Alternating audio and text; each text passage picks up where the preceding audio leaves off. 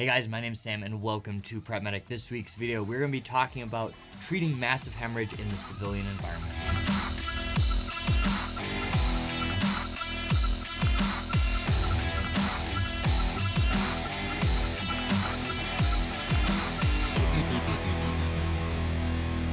As always, guys, a couple disclaimers before we start the video. Number one, I'm about to bring kind of a gross looking Stop the Bleed trainer up onto the table. So if that's not for you, maybe click off this video. Number two, I'm just some guy on the internet. Make sure you're fact checking everything I say. Always follow local policies, procedures, law, and training when you're doing care on another human being. That being said, since the Stop the Bleed campaign has become much more widespread, bleeding control is widely covered under Good Samaritan laws. Just make sure you know those laws in your region. All right, so moving on to the topic of this video. Right here, I've got a nice little Stop the Bleed trainer. This was supplied to me by Humimic Medical, so I really appreciate them. Send this over because it makes the demonstration a little bit easier. I really wanted to do this video because in some of my older videos with wound packing, tourniquet application, my Stop the Bleed video, they're either really academic and really focused, or they miss a couple points that people have been asking about in the comments. And instead of just typing out replies and corrections to people as they come along, this video will address a lot of those misunderstandings moving forward. So I hope this is a little bit more comprehensive, but at the same time isn't going too far in the weeds on any individual topic. We care about massive hemorrhage because it is a preventable cause of death, which means that there are thousands of people worldwide that die from massive bleeding where they didn't have to. If somebody had been trained around them, they could have saved a life, which is why I am so passionate about this topic and have multiple videos covering this. If you do want some in-depth videos, I will leave links below to some of the individual things we're talking about today. Number two, this is not a tactical skill. This is not something that's only valid in a war zone. Yes, bullet wounds and knife wounds can all cause arterial hemorrhage that need to be treated, but so can chainsaws, plate glass windows, car accidents, motorcycle accidents, bear attacks, shark attacks.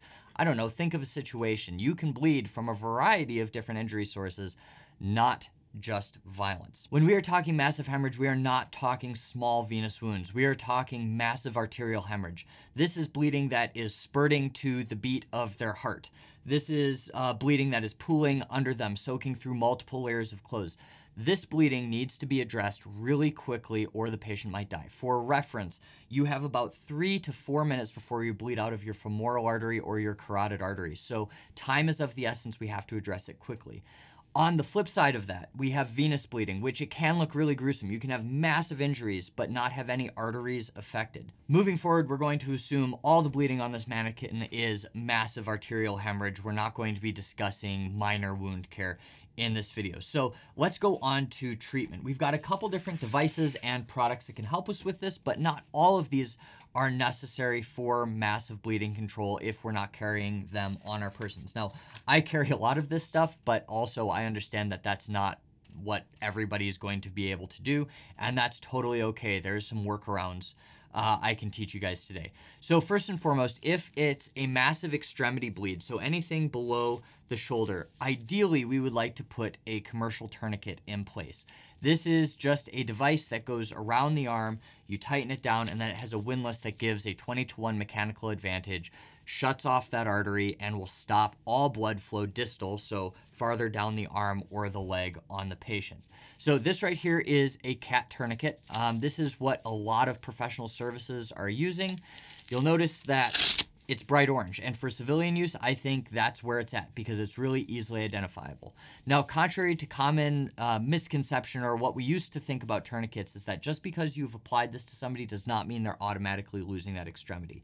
As long as they're at definitive care, so a hospital with vascular surgery within about 4 hours, they're going to keep that limb. And there have been documented cases of limbs being saved far after that 4-hour timeline. So just know that this is not an immediate limb decision. You're not going to just get their arm cut off just because you applied one of these by mistake or it wasn't that big of a deal. So to apply these, we want to apply these 3 to 4 inches above the injury site.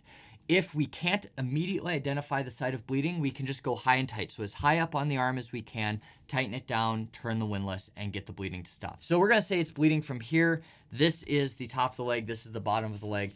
I'm gonna take that tourniquet put it on, and it's a little bit hard to do on this table because this mannequin is very sticky and doesn't like to go around with the tourniquet very well. We have the tourniquet, and we're gonna pull this as tight as we can. So this first tightening is really important that we just tighten that as much as possible. The second step with this is we're going to take it and we're going to turn the windlass until bleeding stops. That's usually gonna be 1 to 2 times. And it is painful. Coach your patient. Tell them, hey, this is gonna hurt, but we're gonna get through it. You know, talk to them, make sure you're explaining what's going on as you do it. So we're gonna tighten that until bleeding stops. Bleeding's completely stopped from this. I'm gonna take the tail of this tourniquet here. We're gonna tuck it through this strip here. Some people do this before, some people do it after. I like just tucking it in there because it holds the windlass tight, and then I know this isn't going to get pulled out. Take the time strip and pull it across just like that. You can write the time of application because that is important to the receiving facility. That being said, if you don't have a pen or a Sharpie or anything to write down on it, that's no problem. It'll be okay. The patient will be okay. They'll be able to estimate about when it was applied. So that's really all there is to this tourniquet. Now, a couple misconceptions. We never want to take this off. Once we've applied a tourniquet, we're not going to loosen it every 15 minutes. That's old news. We're also not going to second guess ourselves and pull it off. This might feel like an extreme measure, but honestly, I would much rather you do this in somebody that might not need it and is borderline than not do this on somebody that absolutely needs it. So that's the basics of the cat tourniquet application. There's a lot of different brands out there. This is probably just the most common. Try to make sure that their Committee for Tactical Combat Casualty Care recommended. Those are tourniquets that have been extensively tested by the military and other units and are known to be really high quality products. So you're saying now, well, Sam, hey, I don't have access to a commercial grade tourniquet. Can I make one? And the answer to that is relatively complicated. First and foremost, I would not recommend doing a makeshift tourniquet if you're not really trained up on it. Mainly because there's been studies that have shown that makeshift tourniquets are over 85% ineffective. That's a huge failure rate for tourniquets. That's why the Stop the Bleed campaign recommends packing wounds regardless of location if you don't have access to a commercial grade tourniquet. Now, if you were to make a tourniquet yourself, you're not going to use shoelaces. You're not going to use anything really small. You want at least 1 inch diameter, preferably 1.5 inches. So a shirt widened out will work okay. You can tie a knot over it, and then you can stick something in it and make the windlass and then tie it again. But honestly, that takes a lot of time where that wound probably could have been controlled much more effectively with wound packing. So that's a good segue into the next part of this, and that's wound packing. So when we have an injury that is either in a junctional site, that's the base of the neck, that's the armpit or the groin, or we don't have access to a commercial tourniquet and that wound is anywhere on the extremity or in one of these junctional sites, we can pack it. Now, we can use a number of different things. The gold standard is going to be some kind of hemostatic agent such as QuikClot. Now, this is a gauze that basically is permeated with a material that helps promote clotting. So this is the gold standard. These are also really expensive though. So I think this packet right now is going for, I want to say like $55 to $60 for one of these. It's got like a 5-year shelf life, so they last quite a long time, but not for everybody, not something everybody's going to have access to. The next step down from that, we have just plain S-rolled gauze. So this does not have hemostatic agent, but it's a very similar gauze material as this. And what I'll tell you is that between these two, keep on picking this up, putting it down, these have no difference in survivability as far as has been demonstrated in the laboratory. So when they've done studies on packing with normal gauze and packing with hemostatic agents, while this stops the bleeding slightly faster, this isn't going to leave your patients any worse off in the long run. So honestly, I pack these in all my kits. I also pack this, but I have no qualms about using just regular NAR packing gauze. And for reference, this costs about, I don't know, $2 or so. I'll leave links down below to these products if you want to look at anything, pick anything up. I'm just trying to give you the most options possible. So the third thing you can use, and what most of us probably have on us, unless you're, you know, a nudist colony in Italy or something like that, is a t-shirt. So t-shirt is a pretty tight-knit fabric, and you can stuff that into the wound pretty easily. It's going to be almost as effective as one of these. So we all have something we could do in these situations. But for demonstration purposes, because nobody wants to see this dad bod, I'm going to go and pack with this as we're talking about it. So the concept of wound packing basically is that with a wound, especially like this, if I just took pressure and I put it on top of there, there's still a huge wound cavity in there, and it can continue to bleed and bleed and bleed internally. We're just making it look pretty by putting pressure on the outside. What we really need to do is we need to get pressure down into the wound right against the bleeding artery, and that's going to give us the best chance of stopping that bleed. So this is a good lesson for checking your gear and being familiar with what you have. I'd recommend buying 2 of everything so you can practice with 1. This gauze here is in a second package. Now it's pretty easy to open. We can just take that red tab right there and start pulling it out. It's pretty nice. But if you weren't aware of this opening mechanism and you're under stress, it might cause you some issues. So we have a massively bleeding wound, and we'll use this guy here as my demo point. I'll turn this around so you guys can see it on both cameras. What I need to do first is I want to get the major coagulating blood in there out of there. I don't want to bust any clots over the wound, but if I have like just a pool of blood, I'm going to do a quick sweep to try to get that out of there because I don't want to completely saturate this gauze the second I put it in there.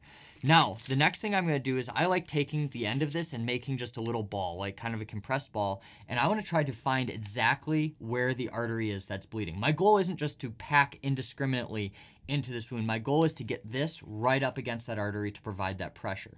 So I'm going to take this and I'm going to find that artery.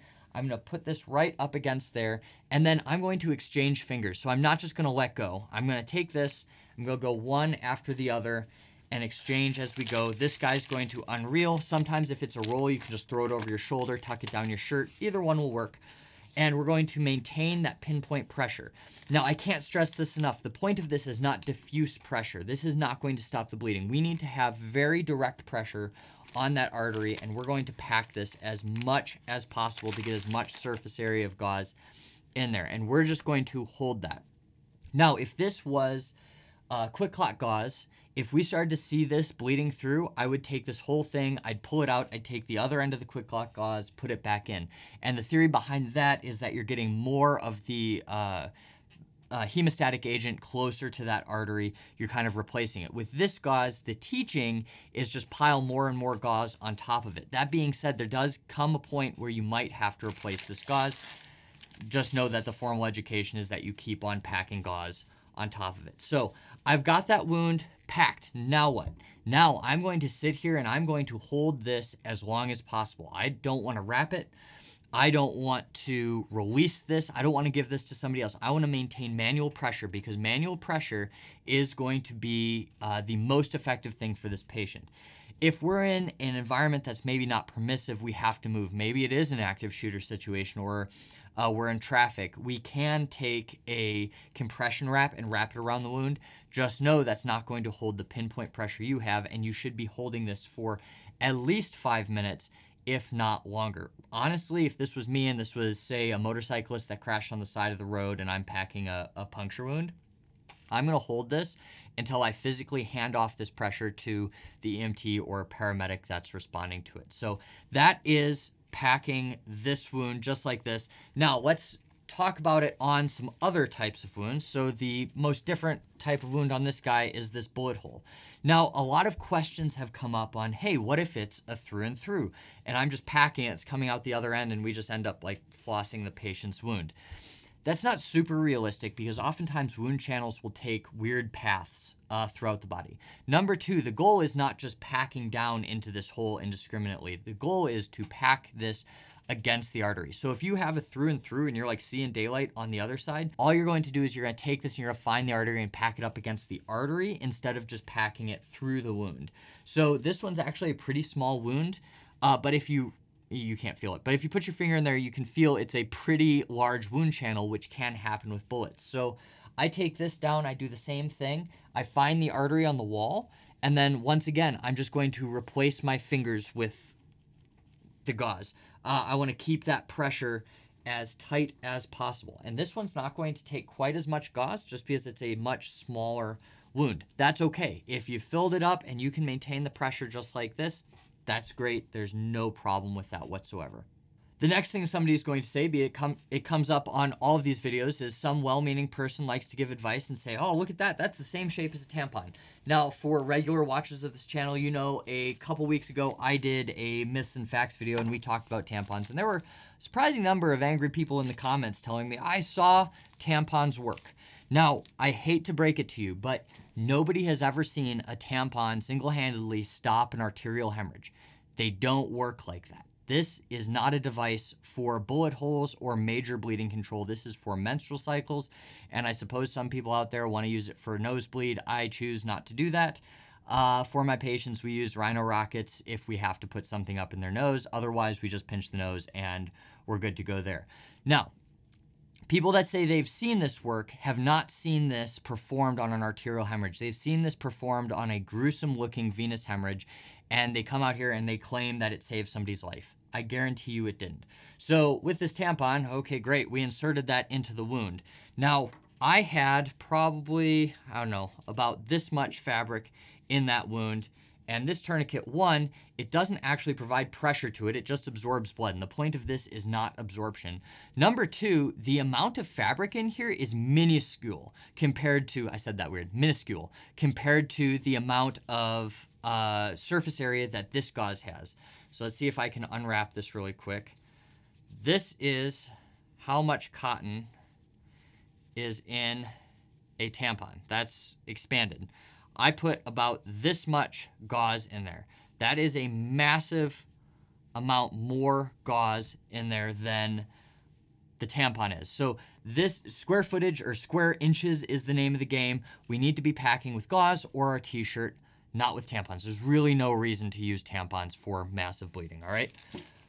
Okay, there are two other things I want to address in today's video. Number one is bleeding from sites that are not your extremities or junctional sites. So it stands to reason that if somebody's shooting or you're in an accident, there is a chance that you're bleeding from the abdomen, from the chest, or from the head.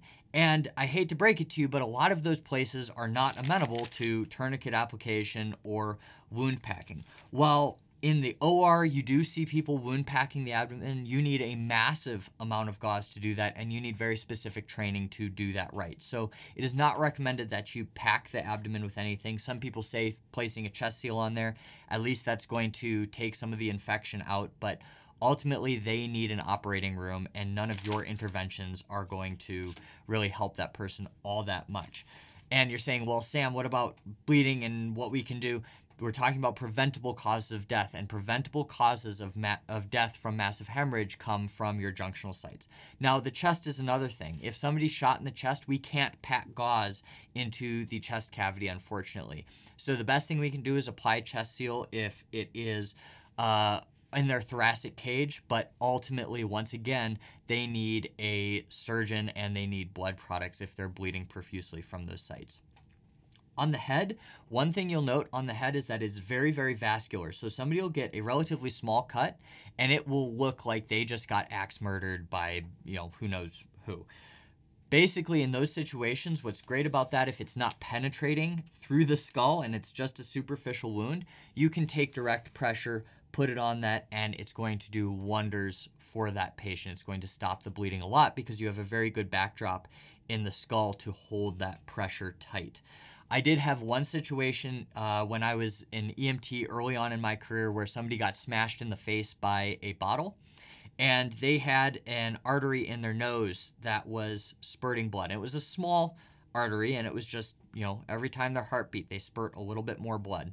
And I had every piece of gauze known to man over this person's face. Really what happened was I rolled into the ER, the trauma doc came over and he put one finger on the artery and it stopped bleeding right away when all of my gauze didn't do anything. So that's a great lesson in pinpoint pressure. Just be aware that in the head, it is very vascular and you can usually control the bleeding with means. It should be common sense, but I'm gonna say it anyways. Don't pack into an open head wound. If you see brain or you think it's going past the skull, maybe don't put gauze into there. The last thing I want to address in this video is proper personal protective equipment. So In a professional setting, we are always putting on gloves before we touch our patients. We're not going to be touching blood with our bare hands if we can at all help it. However, in the civilian world, a lot of people are afraid to act because they're afraid of bloodborne illnesses. Great news on that front is that your skin, if it is intact without open cuts or sores, is a great barrier against bloodborne diseases. So you are pretty safe going in and treating a patient with bare hands. This wound is already going to get infected. They're already going to get antibiotics before they go into the OR suite. So that is not your primary concern. And even if it was, the gloves we wear on the ambulance or the helicopter or any professional responder, they're not sterile gloves. So they're not really preventing infection either. So don't be afraid to act. If you do have open cuts on your hands, that's a little bit of a different story and there is a risk to that. However, the chance of transmission is still relatively low. So while I'd always recommend you having gloves, if you see somebody with a massive hemorrhage and you're comfortable with it, I would recommend just going in, controlling bleeding with your hands. I'll be honest with you, I get blood on my hands and my arms all the time at work. And we wash it off, we're careful with it, but it doesn't even count as an exposure that's reportable. So that's all I have for this video, guys. I hope you enjoyed it. I hope you learned something. If you have anything to add or any questions, leave them in the comments down below, and I will see you next week.